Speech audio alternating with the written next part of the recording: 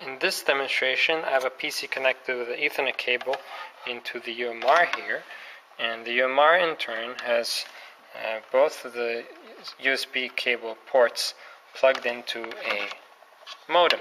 And this modem works on CDMA-EVDO technology, working on the 450 megahertz band here in Sweden and also in Norway.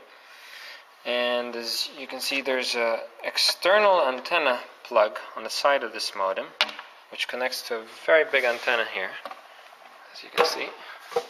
And this antenna normally sits on the roof of a car because it's got a magnetic foot, but it gives the best possible signal.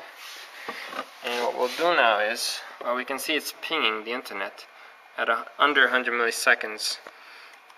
We'll do a speed test using our usual website. Start the measurement, and this technology on Rev A delivers something like 3.1 megabits in theory out of the base station on the downlink and 1.8 megabits on the uplink. So let's see what we get here. I think typical average speed to expect is anywhere between half a megabit to 1 megabit. Let's see what we get.